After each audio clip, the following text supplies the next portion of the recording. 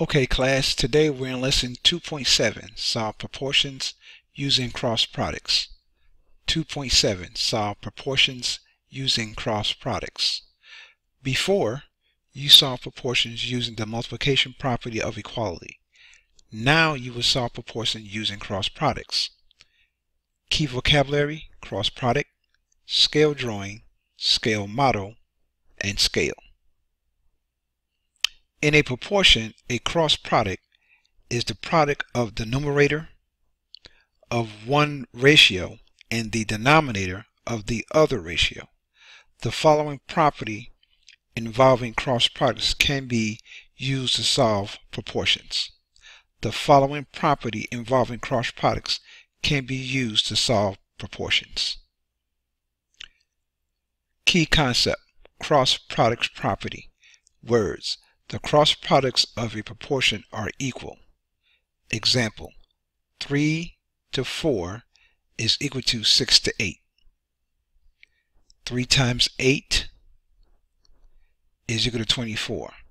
6 times 4 is equal to 24. Or you can read it as 4 times 6 is equal to 24. 3 times 8 is equal to 24. Notice that we're using cross products. That is, we're literally going across here, cross there. Hence, that's where the name comes from, cross products. So, you're going from here to there, and then from there to there. So in essence, you're making a cross.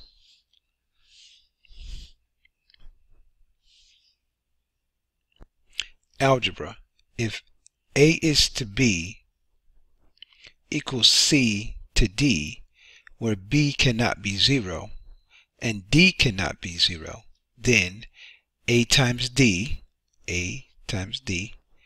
is equal to B times C. The proportion 3 over 4 is equal to 6 over 8 can be written as 3 is to 4 is equal to 6 to 8.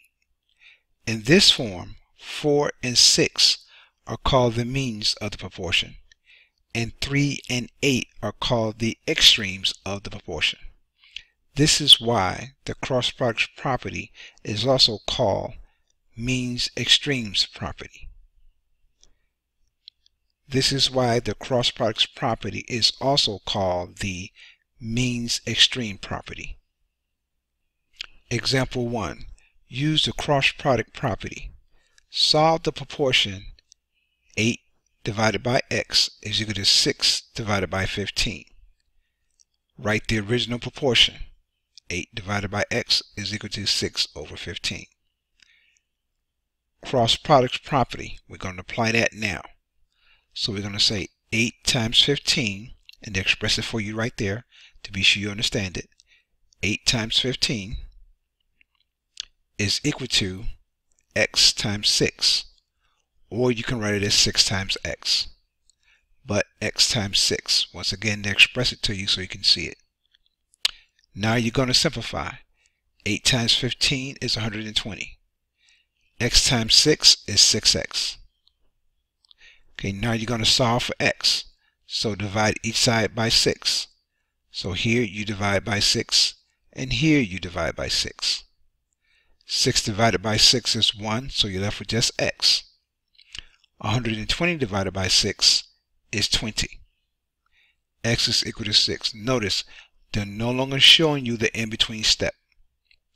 Once again, what used to be an entire lesson is now a step. So once again, you have to know that you are dividing here by 6 and you are dividing here by 6.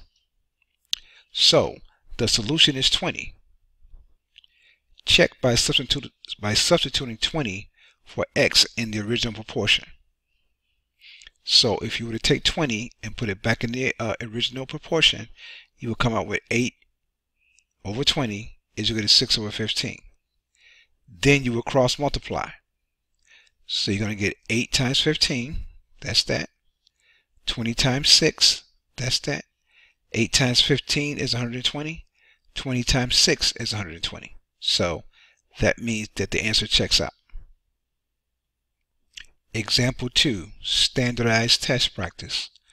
What is the value of x in the proportion 4 divided by x is equal to 8 divided by x minus 3? A, -6, B, -3, C, 3, or D, 6? Solution. Write the original proportion. 4 over x is equal to 8 over x minus 3. Cross multiply. Now here you want to be careful, because here when you cross multiplying, you're going to end up applying the distributive property. But it's the same thing as in example 1. Alright, here we go. Alright, first we're going to say 4 times x minus 3. 4 times x minus 3. They write this out to be sure you understand it. 4 times x minus 3. And that's going to equal x times 8. X times 8. X times 8. Once again, they express it so you can see it to be sure you understand it. We're going to simplify. Now when we simplify, first we're going to use the distributive property. 4 times x is 4x. 4 times a -3 is a -12. 4 times a -3 is a -12. X times 8 is 8x. Now we're going to subtract 4x from each side.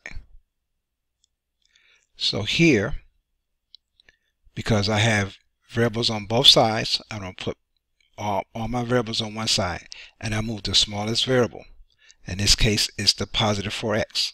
So I'm going to say minus 4x here and minus 4x there. Minus 4x here and minus 4x there. 4x minus 4x goes to 0. So I'm left with a -12. 8x minus 4x is equal to 4x. So now I have a -12 is equal to 4x. -12 is equal to 4x. What must I do next? Divide each side by 4 to get this x by itself. Because I read this as 4 times x. Well, what's the opposite, or what's the inverse of times? That's going to be division. So now I divide both sides by 4. Divide both sides by 4.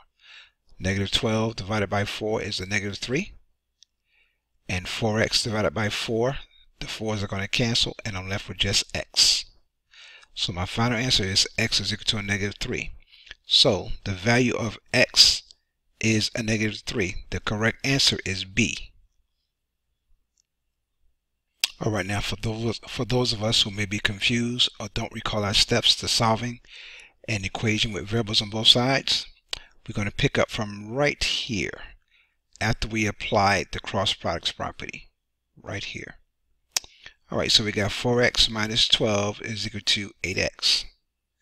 Our x's have to be on the same side. And our rule is we move the smaller x.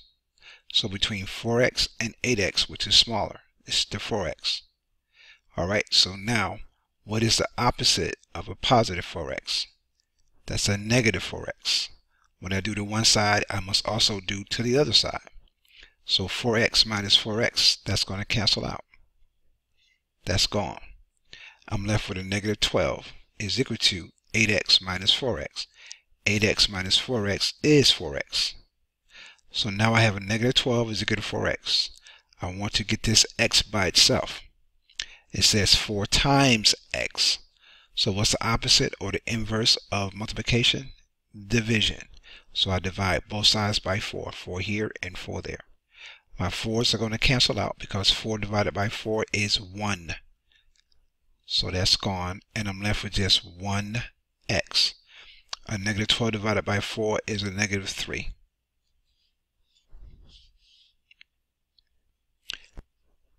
Example 3. Write and solve a proportion. Seals. Each day, the seals at an aquarium are each fed 8 pounds of food for every 100 pounds of their body weight. A seal at the aquarium weighs 280 pounds. How much food should the seal be fed per day? Solution. Step 1. Write a proportion involving two ratios that compare the amount of food with the weight of the seal. So, amount of food, 8, is to the weight of the seal, 100. So 8 pounds of food for every 100 pounds of their body weight. So 8 to 100. Alright, now we have a seal at the aquarium that weighs 280 pounds. So weight of the seal goes on the bottom because that's where the pounds are. And the amount of food we don't know, so that's X. So once again, our proportion is 8 is to 100, the same as X is to 280. Step 2, solve the proportion. Write the proportion. 8 is to 100 as X is 280. We're going to apply our cross product property. So we're going to get 8 times 280 and then 100 times X. Simplify. 8 times 280 is 2,240. 100 times X is 100X. We're going to divide each side by 100 because we're solving for X.